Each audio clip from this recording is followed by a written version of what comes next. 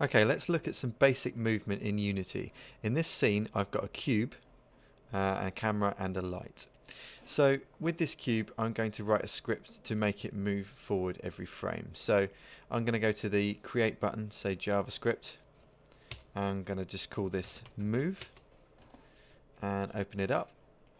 Now, because it needs to move all the time, I'm going to have to put that into an update function, which remember runs every frame. So I would say transform, so that's the position, rotation and scale. So in movement terms, we're dealing with the position, dot translate.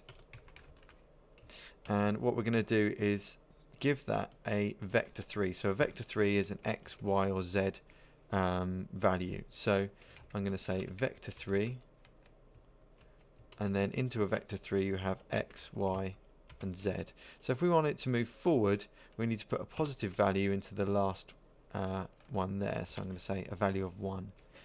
So it's going to move forward every frame by 1 unit. So that's going to be really quick and probably too quick to see when we press play. So let's save that and apply that to our cube. So drag and drop it on, and if I press play, it zips off very, very quickly. So what we really want to do is to slow that down. You can do that by timesing it by time.delta time.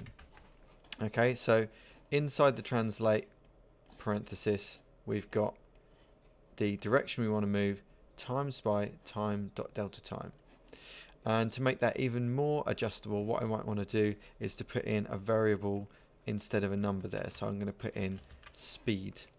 And at the top, I'm going to make that variable called var speed of type float, and we'll set it to 5.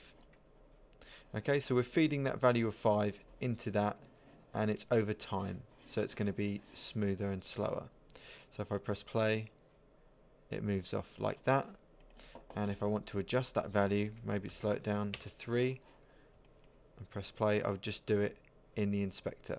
Remember, when you adjust these member variables, it doesn't have any effect on what's written in the script. It doesn't replace it, it just overrides it. So that's basic translate movement in Unity.